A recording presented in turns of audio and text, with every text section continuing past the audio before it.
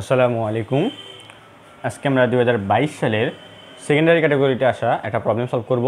এটা হলো ডিভিশনাল রাউন্ডের একটা প্রবলেম। তো এখানে কি বলা আছে, একটি বাদ্যযন্ত্রে 6টি তার আছে। একটি বা একাধিক তার একসাথে টানলে একটি সুর উৎপন্ন হয়। 3টি তার নষ্ট হয়ে গেলে ওই যন্ত্রে কতটি সুর কম বাজানো যাবে? তাহলে আমাদের একটা বাদ্যযন্ত্রে 6টা তার আছে, 1 2 3 4 5 6। তো এটার নাম ধরে নাও এ, এটা বি, এটা সি, এটা ডি, এটা ই, এটা এফ। আমি এই নামে দিলাম, অর্থাৎ এ একটা তার, বি একটা তার, এভাবে করে এফ পর্যন্ত একটা তার। তাহলে মোট 6টা তার আছে। এখন বলছে একটি বা একাধিক তার টানলে একটি সুর উৎপন্ন হয়। তাহলে দেখো এখানে আমাদের, আমি যদি এ তারটা টানি তাহলে একটা সুর উৎপন্ন হবে, চাইলে আমি বিটা টানতে পারি, তাহলে আরেকটা নতুন সুর উৎপন্ন হবে, চাইলে সিটা টানলে আরেকটা নতুন সুর উৎপন্ন হবে।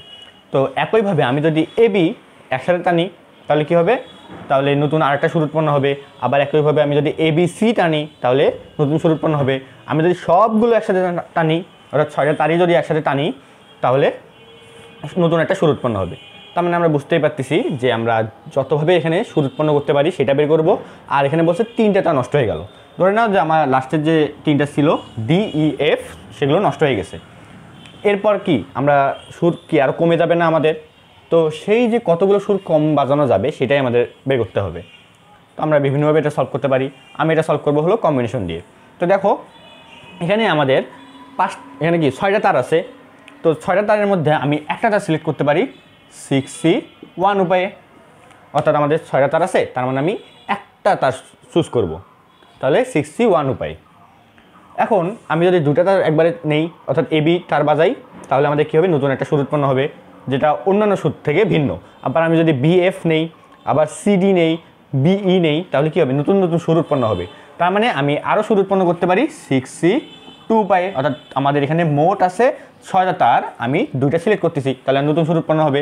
অবশ্যই এখানে কী হবে, যোগ হবে, যেহেতু আমি নতুন সুর উৎপন্ন কতগুলো করতে পারি সেগুলো একবারে যোগ করতেছি। তাহলে পরেরটা কী হবে বুঝতেই পারতেছো, 6C3। অর্থাৎ আমি যদি 3টা তার, ভিন্ন ভিন্ন 3টা তার একসাথে টানি তাহলে আমাদের কী হবে, নতুন আলাদা সুর উৎপন্ন হবে। একইভাবে 6C4 প্লাস কী হবে, 6C5 প্লাস 6C6। তাহলে এগুলো হলো আমাদের উৎপন্ন তারের, মানে কতভাবে আমি তার চুজ করতে পারি। তো আমি চাইলে একটা তার চুজ করতে পারি, আমি চাইলে 2টা 3টা 4টা 5টা এভাবে 6টা তার চুজ করতে পারি। এরপরে তো আর আমাদের তার নাই যে আমি চুজ করতে পারবো।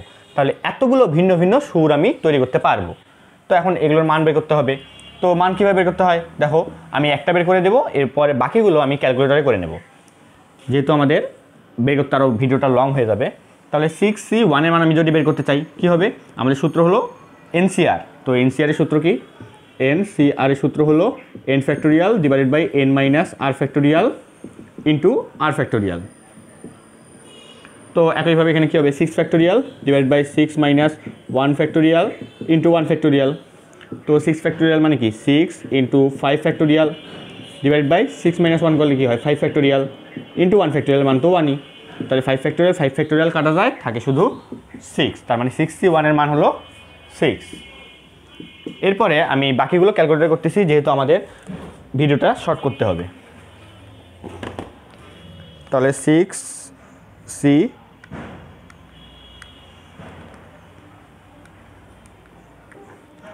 2 দিলে আসে হলো 15, 3 দিলে আসে হলো 20, প্লাস 4 দিলে আসে হলো 15, 5 দিলে আসে হলো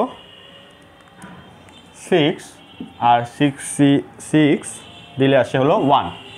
তাহলে এখন আমরা কি করব, মোট কতগুলো সুর উৎপন্ন করতে পারলাম সেটা যোগ করে দেই।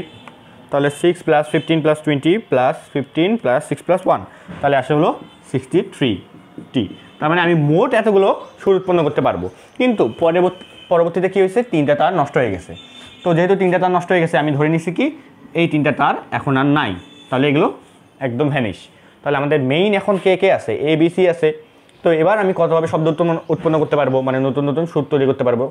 তাহলে দেখো এ একটা যদি আমি তার নেই তাহলে এ নিতে পারি, বি নিতে পারি, সি নিতে পারি। তাহলে একটা তার আমাদের এবার আছে 3টা তার, তার মধ্যে থেকে একটা তার চুজ করতে পারি আমি হলো 3C1 উপায়ে। এরপরে আমি দুইটা তার এবার আমি নিব, কেন?